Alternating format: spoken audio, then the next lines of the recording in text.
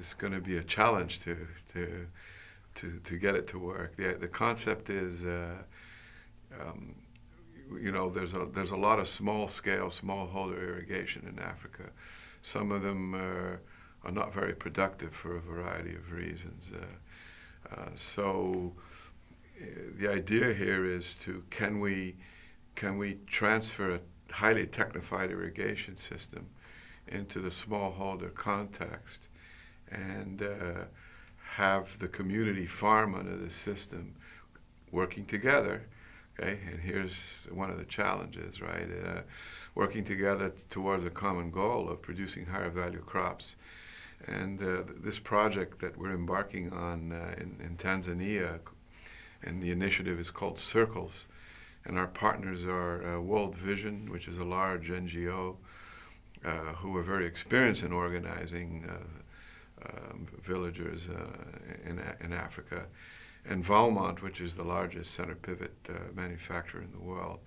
So along with Daugherty Water for Food Institute, we're trying to test this concept in a village in Tanzania and to see if it works. I mean, it's a risky endeavor. There's many issues. Land tenure is one of them, sustainability of the water resources and where you do it, the organization of the villagers and having them work together to farm under this sophisticated machine, and then teaching them how to use the machine, right, and providing the outlet for the crops, right? So the project has another aspect, which is the microfinancing, and it has the whole value chain provision through a company that's going to market the products in the regional and international markets. So this company is already established, and it's called Great African Food Company.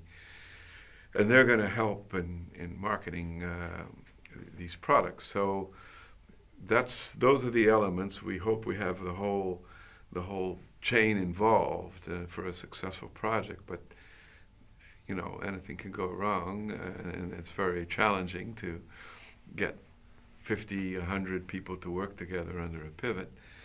So, but we've got to give it a try, right? Because it could be a transformative technology for certain situations. It's not going to be the answer everywhere. I think irrigation is very context and site specific. So we're giving this a try, and our role is to monitor and evaluate how this village is going to progress with the introduction of this technology and cash flowing in with the sale of the products, and we'll monitor the health and the education and the social economics and all the other indicators that are called for.